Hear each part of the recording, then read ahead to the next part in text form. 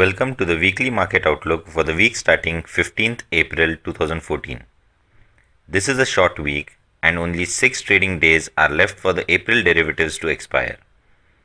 The current week will kickstart the quarterly results followed by the WPI and CPI numbers. So in short, this week would be news driven and a very short week. Technically though, good support exists at 6650 for the Nifty and the derivative data suggests that the Nifty would move further north to test the psychological resistance levels in the days to come. The view on the Bank Nifty, the IT index, Forex has been uploaded on the website under the column From the Desk of Kiran Jadhav. Wishing you a profitable week ahead. See you next week. Bye for now.